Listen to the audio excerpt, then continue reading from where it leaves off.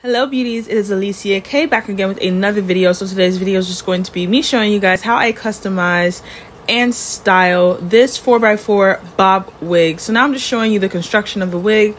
So it has 4 combs, 2 on the side, 1 in the middle of the crown of the head and 1 in the back, and then some adjustable straps, and then just showing you the 4x4 lace. This is a 10-inch wig. I am going to have to put the rest of the details down in the description box because off the top of my head I can't remember, but this wig is from Ali Grace, and if you're interested on seeing how this turns out, keep watching.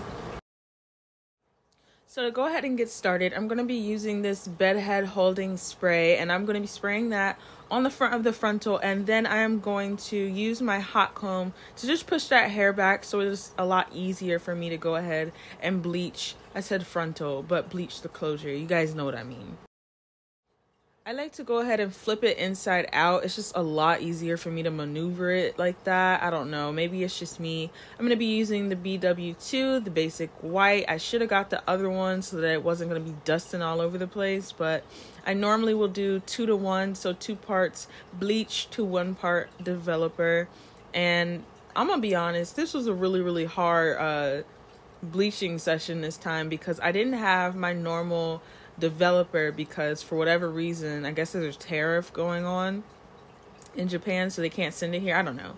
But anyways, make sure that you're making it a little bit thick, almost like a toothpaste consistency, and then you're going to slowly and carefully go ahead and tap that in. I didn't say push, I said tap, because you don't want to over bleach the knots. I don't think you could ever over bleach these knots. I'm gonna get into that when I do the review, but I don't know, these knots were just not it. I really was struggling with making sure that they bleached the way that I wanted them to. So after that, I'm just gonna go ahead and place it in some foil just to make the process go a little bit faster, which it didn't, but normally it does. So yeah, this wig, I think it really was just this wig and these knots, because I bleached 2 other wigs this night and I had no problem with using this method, so I don't really know what was going on.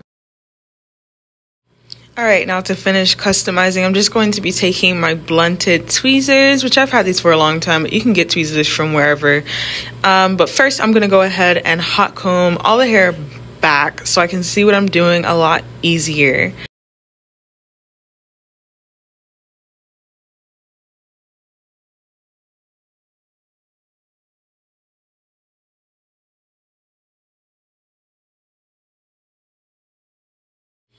Next, I'm just going to go ahead and part off some of the hair in the front just to make sure that I don't over pluck.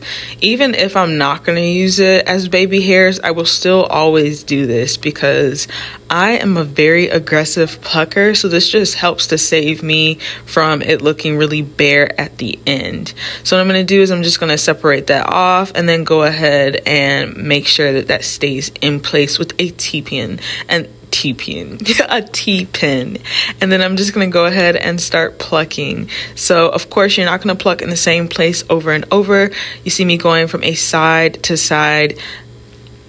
I don't know how to explain it. I was going to say side-by-side method, but I guess that's kind of the thing. But you're going to be going in a side-by-side motion. There it is. Going in a side-by-side motion to make sure that you're not plucking in the exact same spot.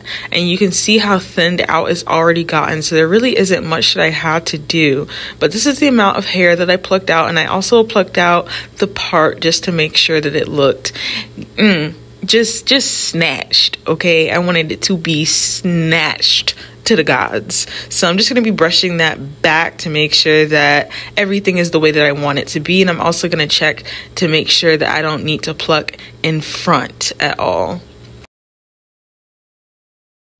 So after a little talk with myself, I did decide to go ahead and do some baby hairs. So now I'm just going to be parting those baby hairs out, and I knew how I wanted it to look. So I'm parting it out so that it's even on both sides, so I'm not looking, you know, lopsided.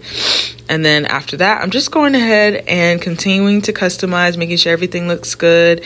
And then of course, everyone already knows you got to make sure that thing is flat. Okay, we want it to look good. So if you want your wig to not be looking all wiggy and extra, then I would most definitely suggest getting you a hot comb. You can get them off of Amazon. They're actually pretty cheap, probably like 20 bucks on Amazon or maybe at your beauty supply store. But that is it. This is the finished result. I hope you guys enjoyed this video. Please make sure to like, comment, and subscribe, and I'll see you next time.